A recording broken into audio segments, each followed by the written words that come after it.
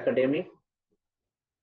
আজকে আমরা risk management in financial ইনস্টিটিউশনের module F এর লেকচার 1 এ আমরা অ্যাসেট লায়াবিলিটি রিস্ক ম্যানেজমেন্টের উপর বাংলাদেশ ব্যাংক কর্তৃক প্রণীত যে গাইডলাইন তারই আলোকে যে বিভিন্ন রকমের কোশ্চেন গুলো আছে সেই আলোকে আমরা আলোচনা করব। আইবিবি কর্তৃক যে সিলেবাস তৈরি করা হয়েছে সেই সিলেবাসের কি পয়েন্ট থেকে আমরা এই আলোচনাটাকে সাজিয়েছি এবং আশা করি আমরা এটা পূর্ণাঙ্গভাবে যদি এটা আমরা ভালোভাবে যদি স্টাডি করতে পারি তাহলে আমরা এই মডিউলের এই পার্টের কোনো প্রশ্ন আসলে সেটা আমরা যথাযথভাবে অ্যানসার দিতে পারবো। তো আমরা শুরুতেই একটা কথা আমরা সবাই জানি এজ এ ব্যাংকার হিসেবে যে বাংলাদেশ ব্যাংক কর্তৃক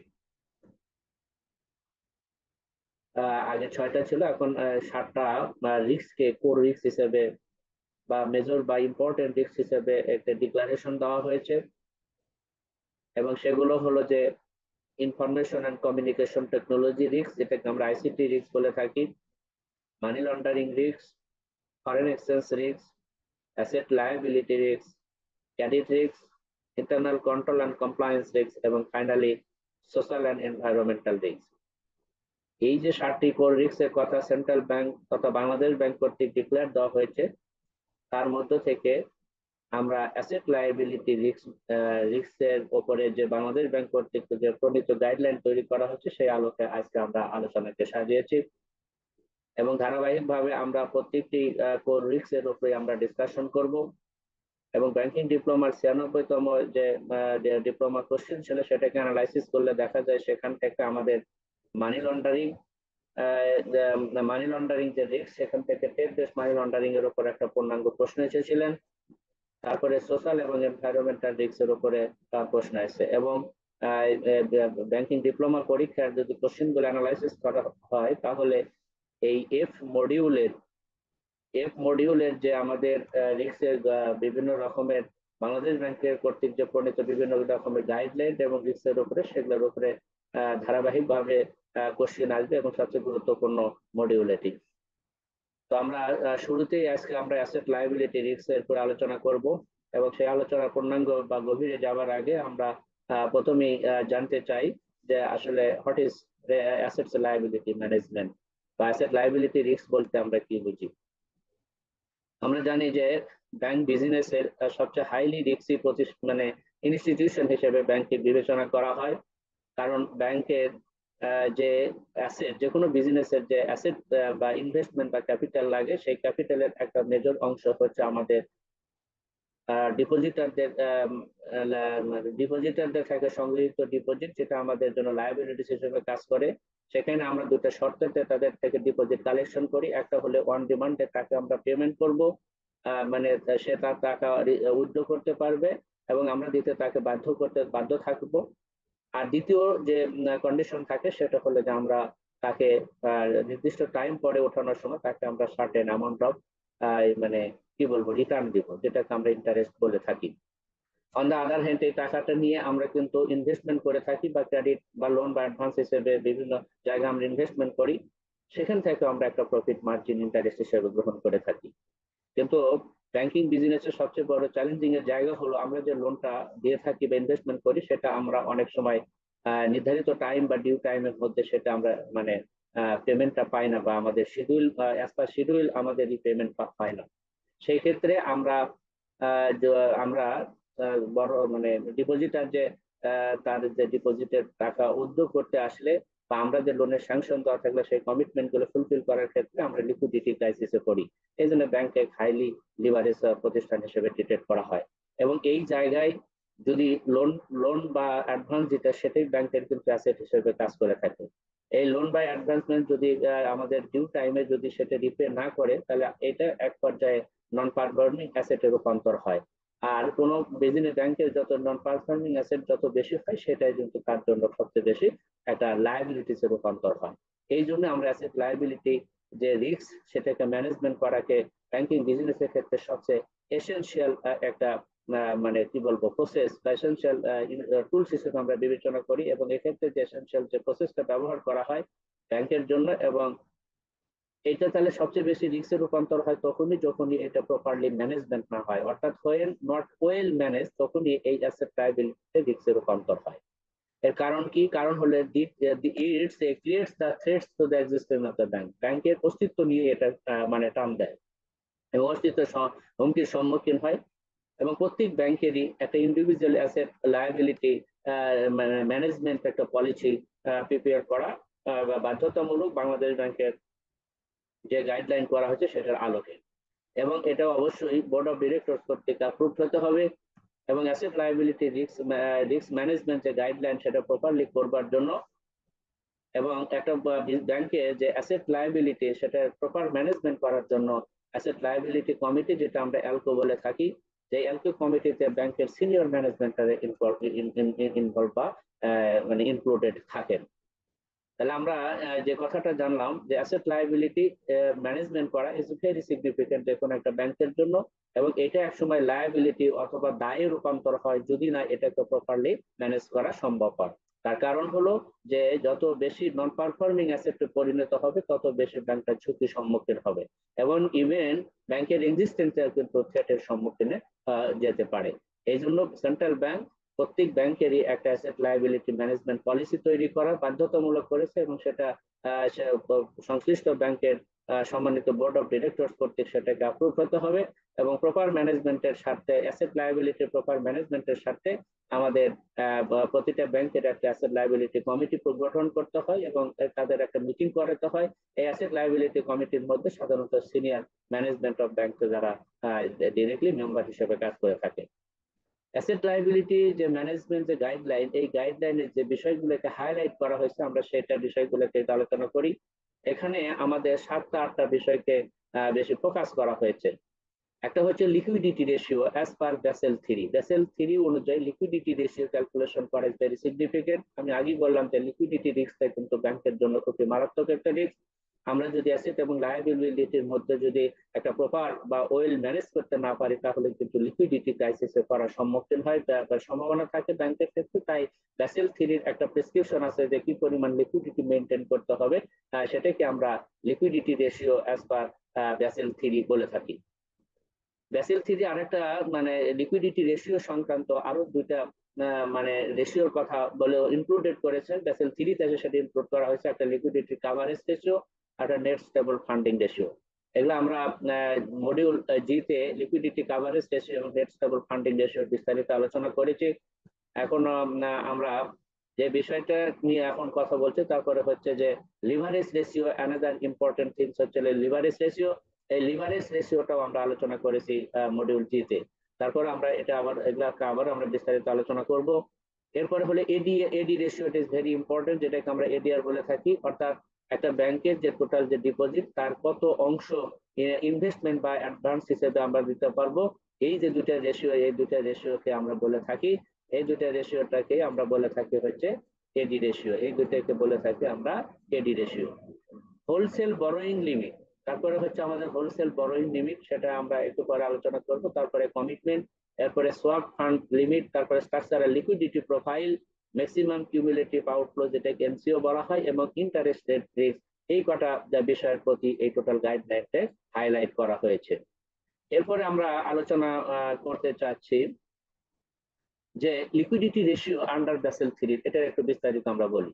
তাহলে দা ratio represent the way forward in asset liability management through the liquidity measurement and management. আমাদেরকে লিকুইডিটি মেজারমেন্ট করা এবং লিকুইডিটি ম্যানেজ করার জন্যই আমরা অ্যাসেট লায়াবিলিটি ম্যানেজমেন্টের ক্ষেত্রে লিকুইডিটি রেশিওটাকে আমরা সিগনিফিকেন্ট রেটে ব্যবহার করে থাকি, এবং এটা একটা ব্যাংকের জন্য খুবই গুরুত্বপূর্ণ। এই রেশিওটা প্রপার ক্যালকুলেশনের মাধ্যমে আমরা এটাকে করতে পারি। These ratio along with the liquidity gap, this ratio along with the liquidity gap should be central to the liquidity measurement and the liquidity management. Liquidity measurement এবং ম্যানেজমেন্টের মাধ্যমে এটা কি করতে হবে, এই গ্যাপটা, লিকুইডিটি গ্যাপটাকে আমাদেরকে বের করতে হবে এবং সেটাকে আমাদের প্রপারলি ম্যানেজ করতে হবে। Bangladesh bank has issued the separate guidance note on the LCR এবং এনএসএফআর আন্ডার ব্যাসেল 3 এর আন্ডারে লিকুইডিটি কাভারেজ রেশিও এবং নেট স্টেবল ফান্ডিং রেশিও, এটা বেসেল 3 এর আওতায় আলাদা করে এটা মানে এই দুটো রেশিওকে বের করছে। তা আমরা লিকুইডিটি রেশিও এবং নেট স্টেবল ফান্ডিং রেশিও নিয়ে আমরা এখন একটু কথা বলবো। এরপরে আমরা বলতে চাচ্ছি যে লিকুইডিটি কাভারেজ রেশিও বলতে আসলে আমরা কি বুঝিয়ে থাকি। লিকুইডিটি কাভারেজ রেশিও বলতে আমরা কি বুঝি? লিকুইডিটি কাভারেজ রেশিও হচ্ছে আমাদের liquidity coverage ratio used by the banks to assess exposure to the contingent liquidity event। মূলত হচ্ছে যে একটা ব্যাংকের যে কন্টিনজেন্ট যে লায়াবিলিটি লিকুইডিটি যে ইভেন্টস আছে সেটার ক্ষেত্রে টোটাল এর বিপরীতে total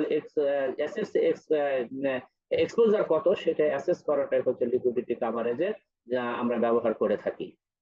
stock of high quality liquid asset, এই স্টক হাই কোয়ালিটি লিকুইড অ্যাসেটে এখানে মানে কনসিডারেশন করা হয়ে থাকে এবং সেই ক্ষেত্রে আমাদের যে বিষয়গুলোকে কনসিডার করা হয় তাহলে ক্যাশ অন হ্যান্ড, যেটাকে লোকাল কারেন্সি এবং ফরেন কারেন্সিতে কত টাকা স্টক ইন হ্যান্ড আছে এটাকে বিবেচনা করা হয়। তারপরে বাংলাদেশ ব্যাংকের সাথে আমাদের ব্যালেন্স কত সেটা লোকাল এবং ফরেন কারেন্সিতে, এবং ইনক্লুডিং হচ্ছে লিয়নকৃত অবস্থায় বা বন্ড অবস্থায় যেটাই থাকুক না কেন সেটা।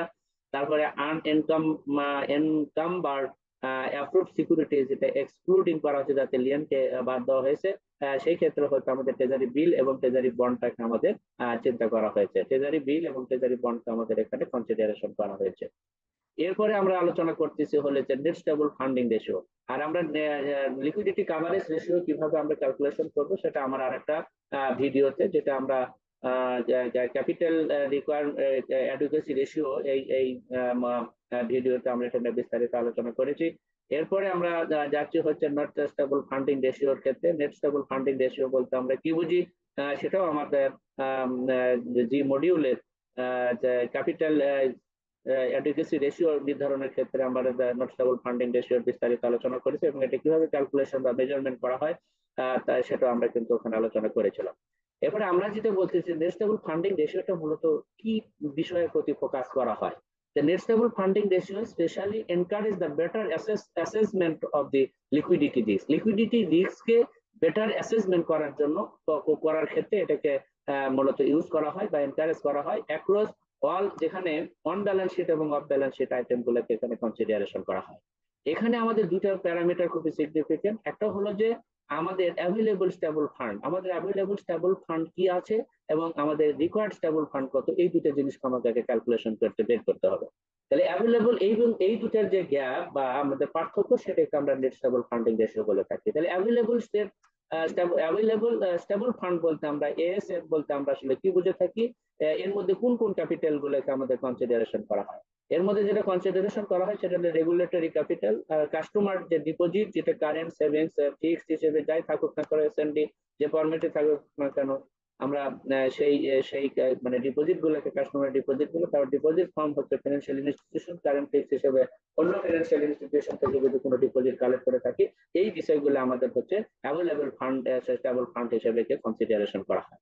একটা প্রতিষ্ঠানের যে রিকোয়ার্ড যে স্টেবল ফান্ডের যে প্রয়োজন সেগুলোর মধ্যে যে বিষয়গুলোকে বা যে উৎস সোর্স গুলোকে আমরা কনসিডারেশন করি তার মধ্যে একটা হলো ক্যাশ ইন হ্যান্ড, যেটা লোকাল এবং ফরেন কারেন্সিতে, তারপরে amount on to the financial institution amount কত থাকে, লোনস টু নন ফিনান্সিয়াল যেটা client, cost price to date securities and fixed asset, তারপরে under portion of the continuous and the term loans, outstanding of LC and the guarantee, তারপর আদার investment যেখানে securities mutual fund etcetera, R loans two and deposit in other financial institution inside or outside দা বাংলাদেশ। এই বিষয়গুলো হচ্ছে required ক্যাপিটালের মধ্যে এগুলোকে আমাদের বিবেচনা করা হয়। এরপরে আমরা যেটা বলতেছি যে এই দুটা যদি আমরা এই দুটা থেকে যদি বিয়োগ করে, অর্থাৎ এএসএফ থেকে যদি আমি মাইনাস করি হচ্ছে আমরা যদি রিকোয়ার্ড যে স্টেবল ফান্ডিং যে রিকোয়ার্ড যে স্টেবল ফান্ডিং এই দুটো বিয়োগ করলে যেটা পাওয়া যায় সেটাকে বলি হলে আমরা NSFR। এটাই হচ্ছে আমাদের নেট স্টেবল ফান্ডিং রেশিও। তাহলে অ্যাভেলেবল স্টেবল ফান্ড বের করে তার মধ্যে থেকে আমরা যদি রিকোয়ার্ড স্টেবল ফান্ডটাকে বিয়োগ দিই তাহলে সেটাকে বলে আমরা নেট স্টেবল ফান্ডিং রেশিও। এখন এই অ্যাভেলেবল স্টেবল ফান্ড যেটা, এর মধ্যে যে প্যারামিটার গুলো বা যে বিষয়গুলোকে কনসিডারেশন করা হয়, একটা হলো রেগুলেটরি যে আমাদের বিভিন্ন প্রকার ক্যাপিটাল যে মেনটেন করতে হয় সিআরআর এসএলআর হিসেবে বিভিন্ন রকমের ট্রেজারি বন্ড ট্রেজারি বিল, তারপরে আমরা অর্থাৎ রেগুলেটরি অথরিটির সাথে যেটাকে আমরা মেনটেন করি সেগুলোকে রেগুলেটরি ক্যাপিটাল বলে থাকি। দ্বিতীয়ত হলো যে আমরা কাস্টমারের থেকে যে ডিপোজিট কালেক্ট করে থাকি সেটা সিডি হিসেবে সিটি অ্যাকাউন্ট হোক, সেভিংস অ্যাকাউন্ট হোক, ফিক্সড ডিপোজিট অ্যাকাউন্ট হোক, পার্সেন্ট অ্যাকাউন্ট হোক, যে ফরম্যাটে হোক না কেন সেইটা। আর একটা হচ্ছে ফাইন্যান্সিয়াল ইনস্টিটিউশন থেকে যদি কোনো আমরা মানে ডিপোজিট পেয়ে থাকি, কোনো প্রতিষ্ঠান থেকে যদি আমরা ডিপোজিট ফাইন্যান্সিয়াল ইনস্টিটিউশন ডিপোজিট পাই, সেটা বিভিন্ন রকমের অ্যাকাউন্ট হতে পারে, এগুলোকে আমাদের এর মধ্যে কনসিডারেশন করে। আর খরচের খাত যেটা প্রয়োজনীয়তার খাত হলে কি এটা হলো অ্যাভেলেবল, আর এটা হলো প্রয়োজনীয়তা, সেটা ক্যাশ ইন হ্যান্ড, যেটা ফরেন কারেন্সি লোকাল কারেন্সি, যেগুলো আমরা ইতিমধ্যে বললাম, এই বিষয়গুলোকে আমরা এর মধ্যে কনসিডারেশন করে থাকি। তারপরে আমরা আসতেছি হলো যে এই দুটা যদি আমরা করি, এখন আমরা যদি একটু লিভারেজ রেশিও যেটা আমরা আলোচনা করলাম, লিভারেজ রেশিও বলতে কিন্তু লিভারেজ রেশিওটা মানে ইকুয়েশনটা হলো কি, টায়ার অন ক্যাপিটালের যদি আমরা টোটাল এক্সপোজার দ্বারা ভাগ করি, টায়ার অন ক্যাপিটালকে যদি টোটাল এক্সপোজার দ্বারা ভাগ করি, এবং সেই মানটা হতে হবে কত, যেটার ইকুয়াল টু 3%, 3%-এর বেশি এবং অথবা সমান। It is intended to avoid the building an excessive one and off balance sheet average in the banking system. তাহলে ব্যাংকিং সিস্টেমে এটা কি উপকারে লাগে, যেটা excessive building of excessive on and off balance sheet leverage, on and off balance sheet leverage, unnecessary কোনো মানে লিভারেজটা আমাদেরকে ইগনোর করার জন্য বা অ্যাভয়েড করার জন্য মূলত এই লিভারেজ রেশিও দ্বারা আমরা সেটাকে বের করে থাকি, যে একটা প্রতিষ্ঠানে মিনিমাম যে আননেসেসারি কোনো ডিপোজিট বা লায়াবিলিটি যেটা বা ওয়ান অফ ব্যালেন্স শিট যে লিভারেজ বা লোন হিসেবে যেটা থাকে সেগুলোকে অ্যাভয়েড করার জন্য সাধারণত এই রেশিওটা ব্যবহার করা হয়। আর একটা গুরুত্বপূর্ণ রেশিও হচ্ছে advance to deposit ratio. Advance deposit রেশিওর সংজ্ঞাটা কি, যে total loans and advance for investment for the সরিয়া বেসড ব্যাংকস, আর ভাগ হচ্ছে total time and demand deposits, এরপরে হচ্ছে প্লাস হচ্ছে ইন্টার ব্যাংক ডিপোজিট। তাহলে total time and demand deposit এবং ইন্টার ব্যাংক ডিপোজিটে যা আছে সেটা দিয়ে যদি আমি টোটাল লোন এবং অ্যাডভান্স বা ইনভেস্টমেন্টকে যদি ভাগ করে থাকি, তাহলে যেটা পাই সেটাকে বলে থাকি আমরা অ্যাডভান্স ডিপোজিট রেশিও। তাহলে ইন্টারব্যাংক ডিপোজিট সারপ্লাস এই কথার অর্থ হচ্ছে ডিপোজিট ফ্রম আদার্স ব্যাংক বিয়োগ হচ্ছে deposit with others bank. Deposit from অন্য ব্যাংক থেকে যদি ডিপোজিট আমরা যেটা পাওয়া থাকি সেটা থেকে যদি অন্য ব্যাংকের সাথে যে আমাদের যে ডিপোজিট আছে যদি বিয়োগ করি, তাহলে বিয়োগ করলে যে ডিপোজিট যদি প্লাস হয় তাহলে সেটাকে, বা জিরো হয় তাহলে সেটা আমরা ডিপোজিট ইন্টারব্যাংক ডিপোজিট প্লাস বলে থাকি। তাহলে টোটাল টাইম ডিপোজিট এবং লায়াবিলিটি ডিপোজিট প্লাস হলো ইন্টারব্যাংক ডিপোজিট সারপ্লাস, এই ভ্যালু দ্বারা যদি টোটাল অ্যাডভান্স এবং লোনকে আমরা ভাগ করি তাহলে যেটা পাই সেটাকে আমরা এডিআর রেশিও বলে থাকি। এডিআর রেশিও যে গুরুত্বপূর্ণ কেন, এটা একটা বড় সিগনিফিকেন্ট, যে although commonly known as advance to deposit ratio, আমরা ADR ratio কে বলতে আমরা advance to deposit ratio বলে থাকি। Actually কিন্তু the ratio is determined by putting advance in numerator and liabilities in the denominator. তাহলে আমরা liabilities এ যদি আমরা লায়াবিলিটিসটা হচ্ছে হলো কি আমাদের এখানে হর এবং অ্যাডভান্সটাকে আমরা মানে নিউমারেট বলে থাকি। এই দুটার যে অনুপাত সেটাই আমরা হলে ডিপোজিট অ্যাডভান্স ডিপোজিট রেশিও বলে থাকি। এখানে যে বিষয়টা কনসিডারেশন করা হয় সেটা রেগুলেটরি লিকুইডিটি যে রিকোয়ারমেন্ট আমরা সিআরআর এবং এসএলআর ফর্মে যেটা রাখি সেই বিষয়টাকে এখানে কনসিডারেশন করা হয়, এবং ডিপেন্ডিং আপন দ্য ক্যাপিটালের বেজের উপর ভিত্তি করে লিকুইডিটি কন্ডিশন, তারপরে হলো এনপিএল স্ট্যাটাস এবং all the maintenance of the LCR and NSFR, the board may decide adding highest 4.5% and 2% হচ্ছে for the conventional bank, and Sharia based ব্যাংকের জন্য এটা 2% এবং কনভেনশনাল ব্যাংকের জন্য 4.5% এই এলসিআর এবং এনএফসিআর বিবেচনা করে আমাদের এটা কনসিডারেশন করা হয়। আমরা এরপরে বলতেছি যে হোলসেল বরোয়িং এবং কমিটমেন্ট, এই দুটো জিনিসটা আমাদের কি। প্রথমে আমরা বলবো হচ্ছে হোলসেল বরোয়িং, মানে হচ্ছে কি হোলসেল বরোয়িং এর মধ্যে কল বরোয়িং, যেটা borrowing from the call money market, তারপরে short term short notice deposit যেটাকে আমরা এসএনডি বলে থাকি, from the banks and the financial institution bank থেকে যে আমরা এসএনডি ফান্ড পেয়ে থাকি, তারপরে placement with the maturity less than 12 month, 10 মাসের নিচে যে আমাদের প্লেসমেন্ট শেয়ার আছে সেটার যে ভ্যালু, তারপরে কমার্শিয়াল পেপারস বা সিমিলার ইনস্ট্রুমেন্টস এন্ড আদার যে নষ্ট অ্যাকাউন্ট, এই বিষয়গুলো কিন্তু হোলসেল বরোয়িং এর মধ্যে কনসিডারেশন করা হয়। তাহলে হোলসেল বরোয়িং আমরা কি বুঝলাম, যে হোলসেল বরোয়িং বলতে যখন আমরা হোলসেল বরোয়িং বলতে বোঝানো হয় যে borrowing from the call money market, short term short notice deposit from the banks and the financial institution, তারপরে placement received with the maturity less than 12 মান্থের মধ্যে যদি কোনো প্লেসমেন্ট শেয়ার যদি রিসিভ হয় সেটা, তারপরে কমার্শিয়াল পেপারস এবং সিমিলার ইনস্ট্রুমেন্ট অ্যান্ড ওভারড্রন যেটা নষ্ট অ্যাকাউন্ট, এগুলো হচ্ছে হোলসেল বরোইং এর মধ্যে পড়ে। আর কমিটমেন্ট কি? Commitment include the আনড্রন portion of the continuous loan. আমরা যদি একটা লোনের এক্ষেত্রে যদি আমরা এটাকে একটু ব্যাখ্যা করি যে আমরা কমিটমেন্ট বলতে কি বুঝি। ধরেন কোনো একটা প্রতিষ্ঠানের বরাবর আমরা যদি সিসি লিমিট দিলাম হচ্ছে 1 crore, 1 crore সিসি দিলাম, উনি এখান থেকে উইথড্র করছে হচ্ছে উইথড্র করছেন ধরেন 80 মানে 80 লক্ষ টাকা, 80 মিলিয়ন, 8 মিলিয়ন আর কি, এখান থেকে 10 মিলিয়নের মধ্যে 8 মিলিয়ন সে ইয়ে করছে। তার মানে এখনো 20 মিলিয়ন বা মানে 20 লক্ষ টাকা এখনো সে 20 লক্ষ টাকা উইথড্র করে নেই। এই টাকাটা সে যে কোনো সময় আমার কাছ থেকে উঠাইতে পারে, এবং আমি ব্যাংকার কিন্তু তাকে এই লিমিটের মধ্যে টাকা উঠানোর জন্য আমি তারা কমিটেড। তাহলে এই যে কমিটমেন্ট, এই টাকা সে যখনই চাবে তখনই কিন্তু আমরা তাকে আমার কমিটমেন্ট ফুলফিল করার স্বার্থে তাকে আমরা দিতে বাধ্য থাকবো। এই যে অ্যামাউন্ট, এই অ্যামাউন্টটাকে বলে থাকি আমরা কমিটমেন্ট। তাহলে কমিটমেন্ট ইনক্লুড দ্য আনড্রন পোর্শন, এখানে এখনো সে এই 20 লক্ষ টাকা কিন্তু ড্র করেনি, তার মানে আনড্রন পোর্শন আছে কিসের? একটা কন্টিনিউয়াস লোনের, যেখানে কন্টিনিউয়াস লোনের লিমিট কত? 1 কোটি টাকা, যার মধ্যে সে উইথড্র করছে কত? 80 লক্ষ টাকা, তার 20 লক্ষ টাকা সে উইথড্র করে নাই। এই যে উইথড্রকৃত বা আনড্রন পোর্শন অফ কন্টিনিউয়াস লোন, সেটাকে আমরা কমিটমেন্ট বলে থাকি। এখন এই কমিটমেন্টের মানে বিভিন্ন ধরন হতে পারে।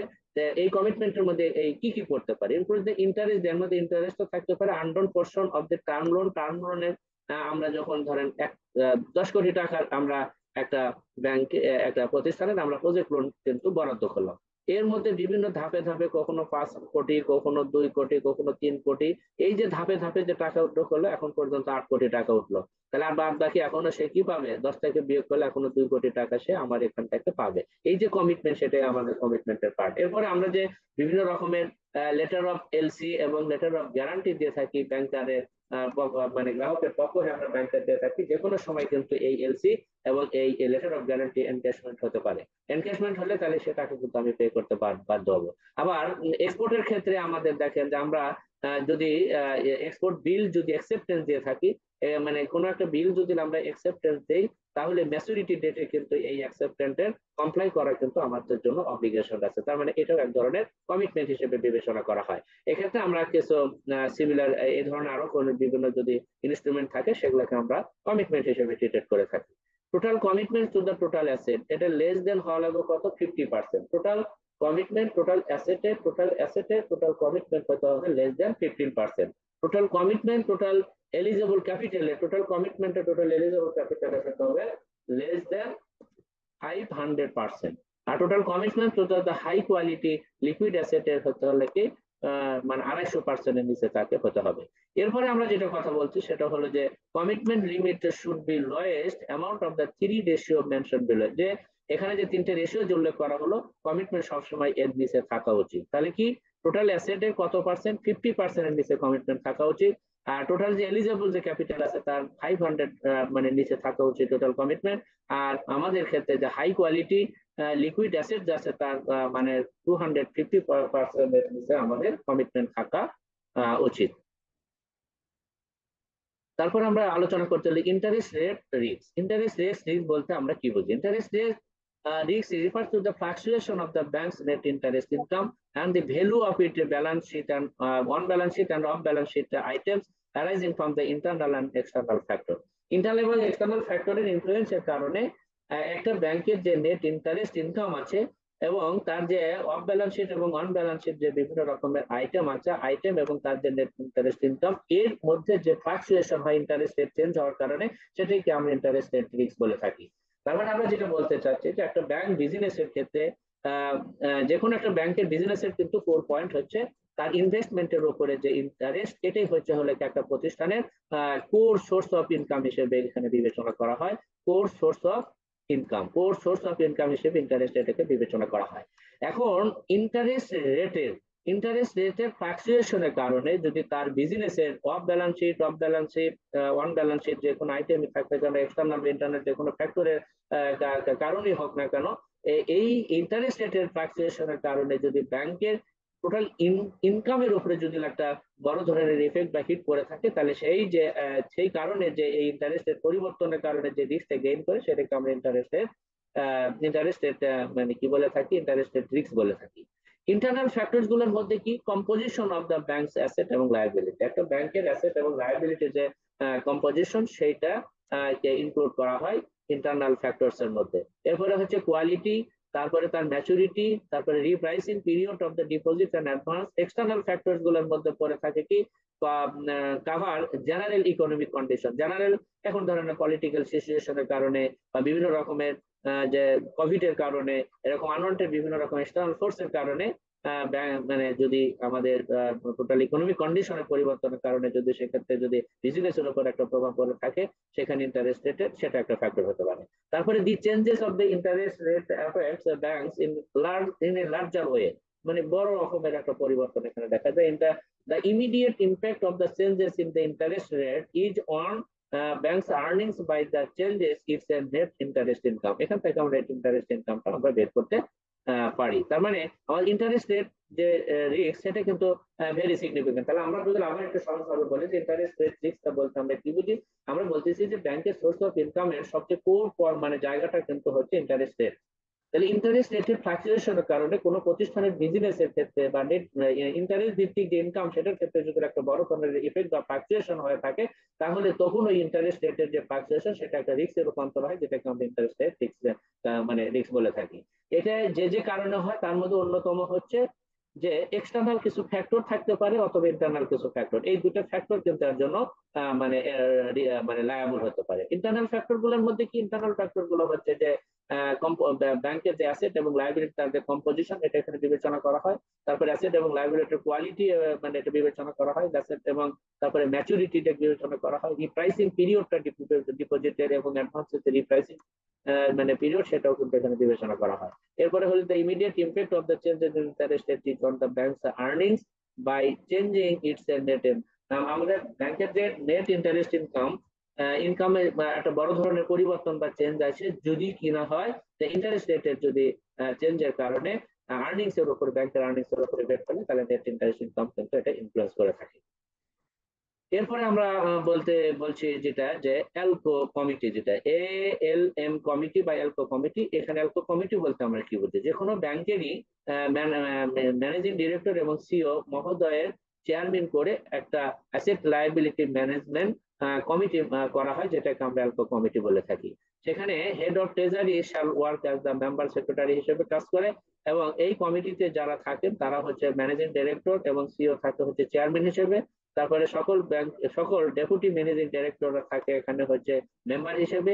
চিফ ফিনান্সিয়াল অফিসার, যেটাকে আমরা সিএফও বলে থাকি, তিনি থাকে হচ্ছে আমাদের এখানে মেম্বার হিসেবে। জেনারেল ম্যানেজার ট্রেজারি, তারপরে general manager credit, general manager RMD এবং হেড অফ ট্রেজারি যিনি হচ্ছে মেম্বার সেক্রেটারি হিসেবে এই অ্যালকো কমিটি কিন্তু গঠন করা হয়। অ্যালকোর যদি অর্গানাইজেশনাল স্ট্রাকচারটা বলি, তাহলে শীর্ষে থাকবে হচ্ছে ম্যানেজিং ডিরেক্টর এবং সিও, তিনি হলে চেয়ারপারসনের দায়িত্ব পালন করবে।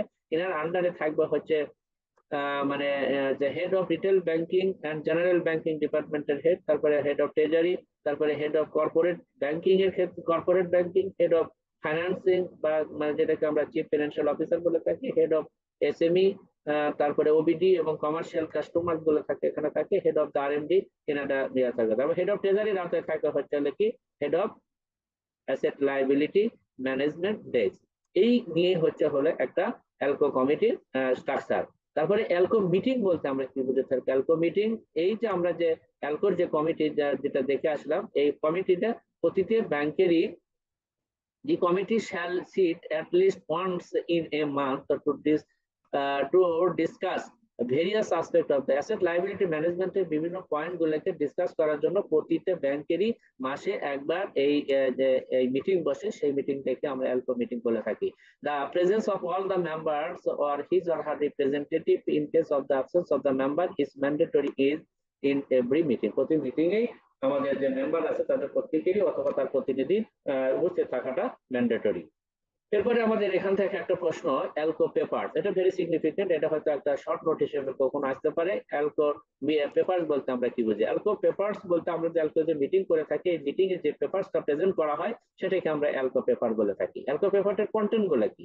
কন্টেন্ট গুলোর মধ্যে হচ্ছে confirmation of the মাইনটস of the last meeting, previous meeting এর কি করবে, মিনিটস গুলা কনফার্ম করে নেওয়া, তারপরে review of the action item of the previous meeting এর যে বিভিন্ন রকমের অ্যাকশন প্ল্যান নেওয়া আছে সেগুলোকে রিভিউ করা, সেগুলো ইমপ্লিমেন্টটা কতটা হলে, রিফ্লেকশন কি বলে সেটাকে রিভিউ করা, তারপরে ইকোনমিক এবং মার্কেট কে রিভিউ করা, তারপর মার্কেটের কি কন্ডিশন, ইকোনমিক্স এর দেশের গ্লোবাল বা ন্যাশনাল ইকোনমিক্স এর কি কন্ডিশন সেটাকে রিভিউ করা, review of the balance sheet এবং লিকুইডিটি লিমিট, ব্যালেন্স শিট কে রিভিউ করা, লিকুইডিটি লিমিটস কে রিভিউ করা, review of the status of the regulatory compliance কতটা মানে পরিপালিত হলো সেই বিষয়টাকে রিভিউ করা। এরপরে হচ্ছে টপ 20 ডিপোজিটর, টপ 20 বড়োয়ার, এগুলো লিস্ট করে এবং তাদেরকে তাদের বিজনেসের ট্রেন্ড বা তাদের ট্রানজেকশনের ট্রেন্ডটাকে মনিটরিং এ রাখা এবং সেটাকে অ্যানালাইসিস করা। ক্যাপিটাল মেইনটেনেন্স একটা বড় ফ্যাক্টর, তারপরে details of loan and deposit movement, তারপরে loans and deposit projects, trend of the trend of the landing rates and the deposit rates, এগুলো কিন্তু ভেরি গুরুত্বপূর্ণ ভাবে এগুলোকে কনসিডারেশন করা হয়।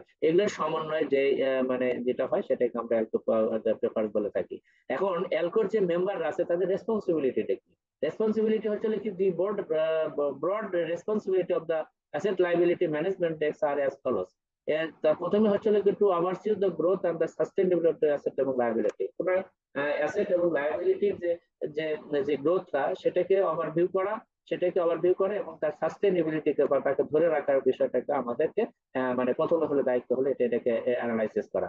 দ্বিতীয় দায়িত্ব হচ্ছে কি, to manage and oversee the overall activity of the money market, মানি মার্কেটের ওভারঅল অ্যাক্টিভিটিটাকে রিভিউ করা কিন্তু এবং তা ম্যানেজমেন্ট করা, এটা কিন্তু একটা অন্যতম কাজ। To manage the liquidity and the market risk of the bank, ব্যাংকের যে মার্কেট রিস্ক এবং যে লিকুইডিটি সেটাকে ম্যানেজ করা হচ্ছে অ্যাসেট লায়াবিলিটি ম্যানেজমেন্ট কমিটির অন্যতম একটা কাজ। এরপরে হচ্ছে to understand the market dynamics, market dynamics understand করা এজ এ ভেরি সিগনিফিকেন্ট দায়িত্ব। এবং মার্কেট ডায়নামিক্স এর মধ্যে কি কি পড়ে, সেটা হলো কম্পিটিশন, মার্কেটের যে কম্পিটিশন, তারপর potential target market for the expansion of the business, expansion করার জন্য যেটা দরকার সেই বিষয়গুলো। তাহলে আমরা আজকের যে মডিউল অ্যাসেট লায়াবিলিটি ম্যানেজমেন্টের সেটার উপরে আমরা যা যে আলোচনাটা করলাম সেটা থেকে আমাদের একটা প্রশ্ন আসার খুবই সম্ভাবনা আছে। এবং অ্যাসেট লায়াবিলিটি ম্যানেজমেন্ট ক্ষেত্রে যে আমরা হাইলাইট করছি যে প্রায় 10-12টা পয়েন্ট, সেই পয়েন্ট গুলো সম্বন্ধে আমাদের বিস্তারিত মানে আলোচনা হয়েছে। এটা আমাদের আরো বেশি ভালো করে স্টাডি করলে আমরা এখান থেকে একটা প্রশ্ন অ্যান্সার করতে পারবো ইনশাল্লাহ।